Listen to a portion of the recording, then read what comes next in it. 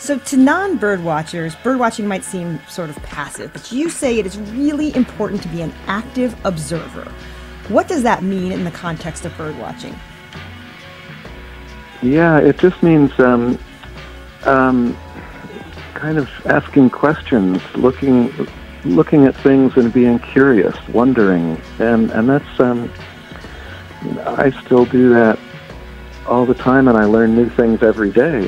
Every time I go out looking at birds, I'm still learning new things and thinking of new questions, even after 50 years, a lifetime of bird watching. It just never fails to inspire in that way, and all you have to do is look at a bird and look at some detail. Just pay attention to what the bird is doing, how it looks, how it's holding its tail, what kind of noise it's making, how it's interacting with other birds around it. Any of those questions makes you an active observer, and that just kind of brings you into the bird's world and makes your time observing the bird a lot more interesting and meaningful.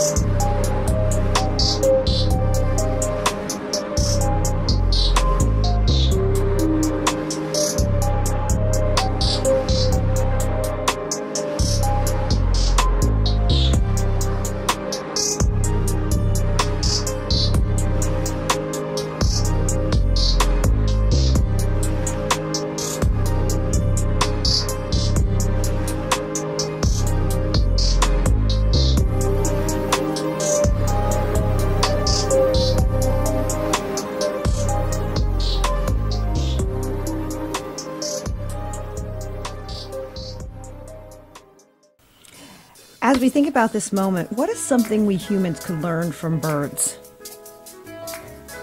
One of the things I learned, or it really came through in my work on this most recent book, was how we're incredibly different in some ways. We experience the world in very different ways, but at the same time, the birds' fundamental goal in their daily life is to find food and find companionship and reproduce. They're all about survival and family, and in that way we're very similar. What really came through to me in all my work on the book is that a lot of what we call feelings our sort of human drives and passions and feelings is probably instinct, or at least partly instinct, and in that way similar to what the birds are doing. So that the kind of what we can learn from watching birds is just a sense of how we're all connected, and we're all similar, trying to share this planet and get by.